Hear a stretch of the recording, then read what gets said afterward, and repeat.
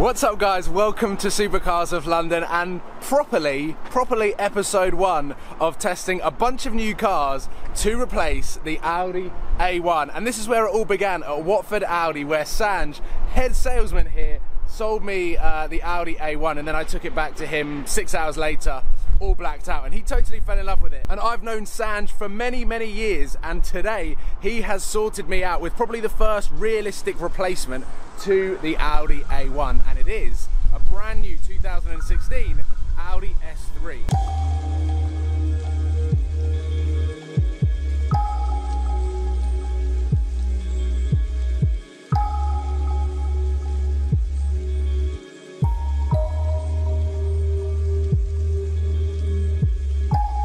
First things first, as you can notice, this is the 4-door version of the S3. It also comes in a 2-door, exactly the same as the A1. It is going to be a really interesting prospect to drive a car, considering for a daily, that has 4 doors. Is that something that I will be looking for? The Porsche certainly did not have 4 doors. It's also got a very nice sunroof, which is currently open at the moment, so fingers crossed we can really get to grips with this car. The steering wheel I absolutely love, and we've got the virtual cockpit as well. So the RS3, the new facelifted RS3, will have the virtual cockpit as well, which has just gone off, but that is the steering wheel. Inside the Audi S3, it's very similar controls to every single other Audi that is in the range because they are uniform.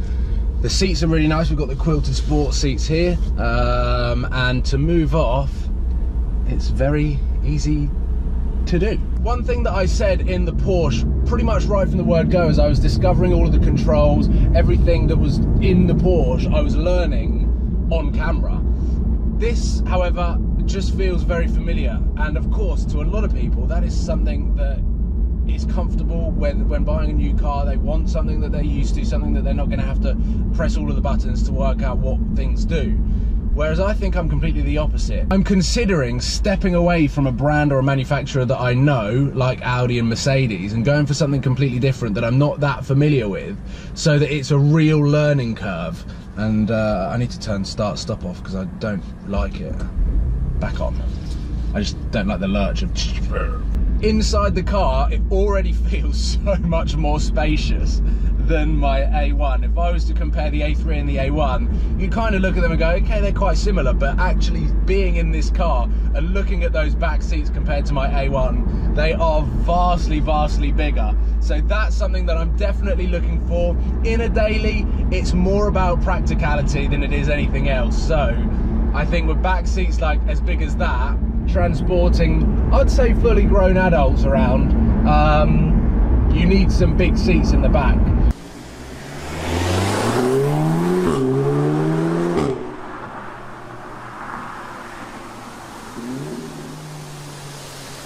This is definitely a lot punchier than my A1. This is about 40% throttle, a lovely fart from the upshift exhaust, and I'm in manual. I have no idea what sort of drive select we are using at the moment. I can imagine, oh, we're in dynamic. Excellent. Let's go into manual. And let's find out the capabilities of the facelifted S3. Ready? Jesus. This is quick. Very quick.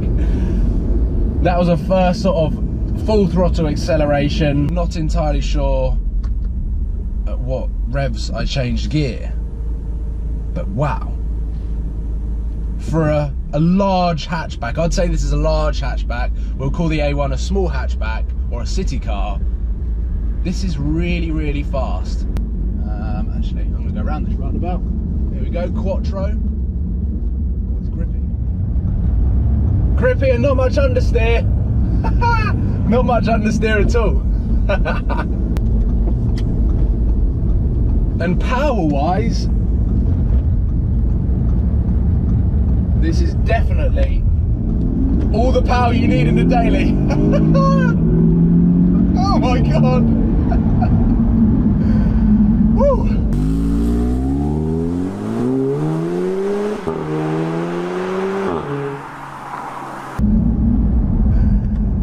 The performance on this car is definitely impressive. Okay, I've kind of realised I was getting a bit ahead of myself and doing a doing a test on its performance capabilities whilst trying to talk about what it's like as a daily.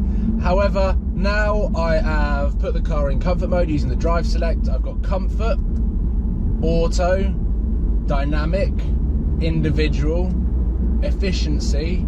Oh, efficiency.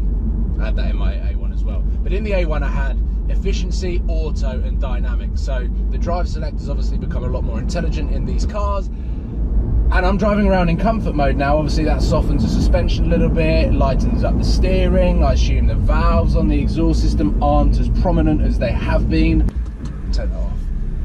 Very well spec'd, quite relaxing. The seats are nice.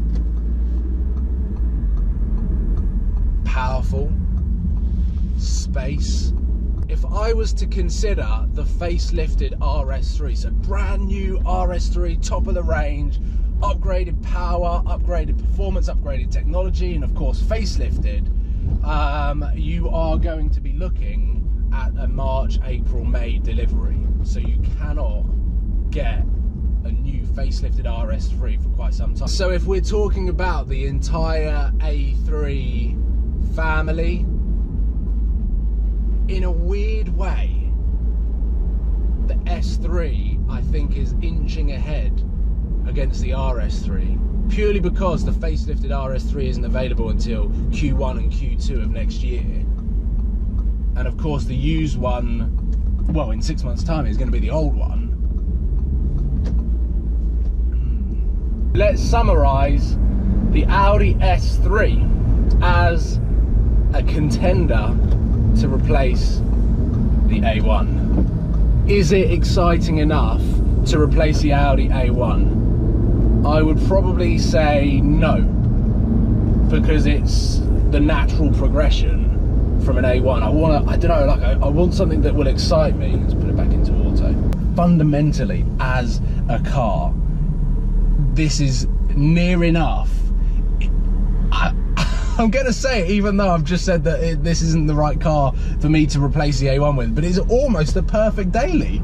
It is almost the perfect daily. It's just because if I was moving from an A-Class Mercedes, or if I was moving from a 1 Series BMW, this would definitely be up there as one of the cars that I would want to change to, because the technology, the way this car is built, how this car performs, how this car handles, and how it sounds, it's wicked. It is really, really good fun. I'm actually going to, come on, I want to put it back into comfort mode. It is tons and tons of fun, loads of space, a lot of power.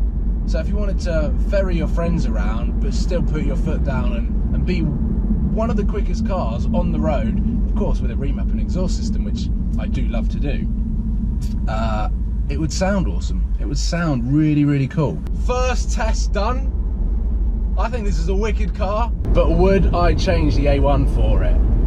I think not. This is logical. This is an obvious upgrade from the A1, but I think it's a no. So make sure that you tune in for the next episode of, there's no real name for this series, but anyway, the next car that I'm going to test to be the replacement to the Audi A1 is coming very soon. So make sure that you give this a thumbs up and subscribe if you haven't already, and put your suggestions or your comments or your opinions on the S3 in the comment box below. I look forward to checking them all out, seeing if you've got any other suggestions on what cars you want to see me test next.